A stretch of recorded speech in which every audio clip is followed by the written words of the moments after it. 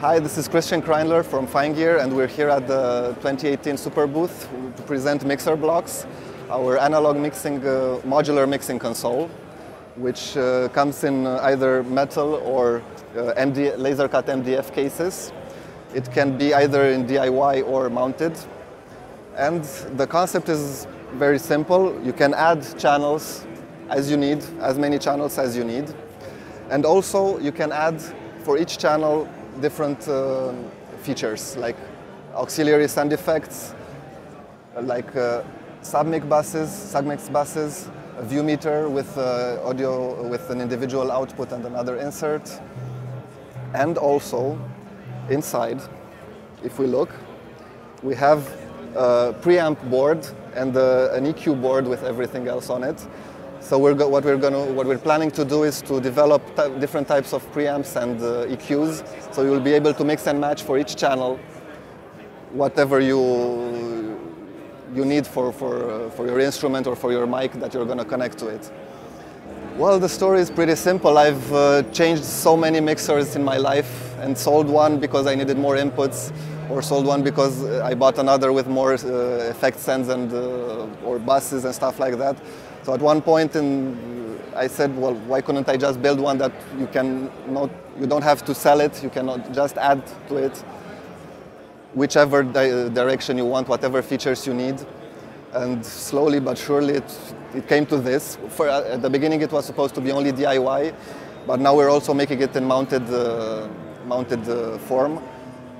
Because it started to be a lot more professional than what we expected to be, like a sort of a toy or a gadgety DIY thing, and the possibilities have started to become apparent, and we said, okay, there's infinite possibilities to do this.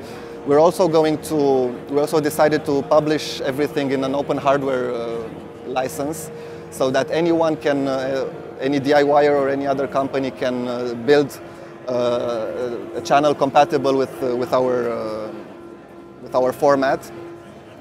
So we want to encourage everyone to join the game, and it could make very interesting solutions for mid-range, let's say, mid-range priced mixers, which are very good quality.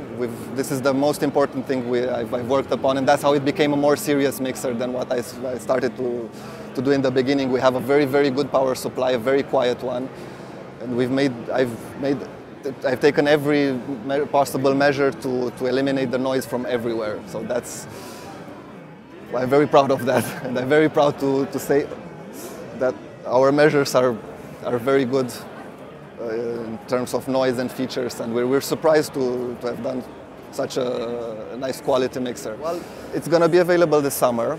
The MDF boxes are already available, but the metal ones are going to take a little while. So this midsummer, let's say. And the pricing isn't really fixed. We're trying to find a sort of a way of selling it because it's quite complex. No one's going to buy just a channel in the beginning. So if I tell you a channel is around 100 euros, it's not going to tell you much. What we're planning to do first and foremost is sell configurations, presets. So if you add the prices for all of these modules, they would be around 2,000 euros.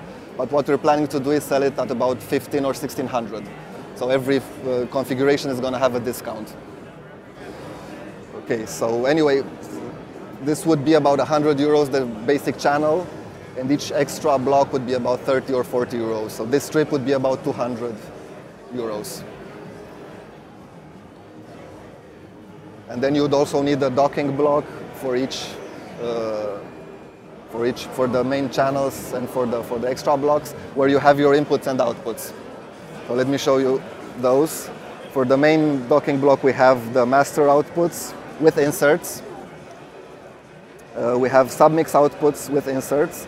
All of these are balanced.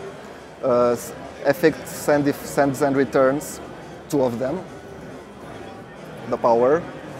Phones output, sorry. The power. And then for the auxiliary send, we have a send and stereo return. For the 4 submixes, we have the 4 outputs balanced again with the inserts for each. So yeah, those are the inputs, outputs, and then there's the inputs and outputs. Let me show you. The inputs for each channel are here. This is the balanced input, XLR and the jack. So line and the mic.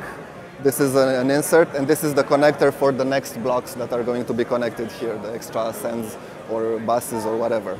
Also, on this block with the this extra block with the view meter on the back, you have an individual balanced output and another insert for the channel. All of these are optional, or you can have as many as you want, except for the view meter, which comes only at the end of the strip, as logical.